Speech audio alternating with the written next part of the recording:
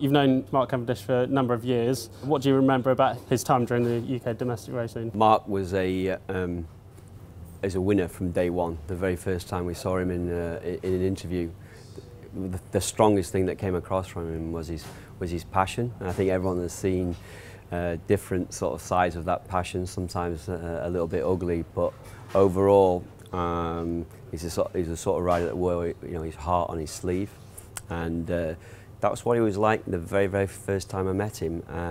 But there was no question that he was a winner then, just as he is today. That is something that's like a stick of rock.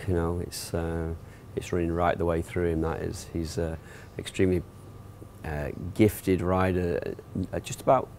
He just wants to win, and that's a really special quality that's impossible to coach, to be quite honest. You either got it, and a lot of coaches and managers talk about having it, and that's, he's got it, if you want to say. But but he's always had that sort of in him,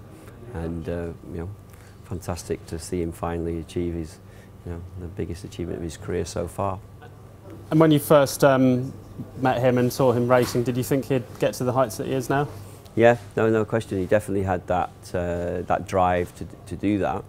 I can't claim to have been the one that sort of helped him on the way there. I think that was, no question, that's Rod Ellingworth that has guided him in those early days in particular. And the ethos that he laid down of extremely hard work, that academy that he put together, that Mark went through, and a number of other riders as well, is bearing its fruits now. At the end of the day, to do what he's done, it's not easy to do what he's done. There's a lot of hard work and a lot of hard training has gone in to do that, and I think Rod Ellingworth is definitely should be credited a heck of a lot with Mark's success, as I'm sure Mark knows that already.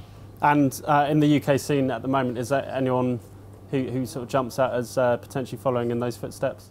Not seen him yet. I'm hoping that with what we're trying to do next year that we might find a rider of that ilk, but I've not come across him yet.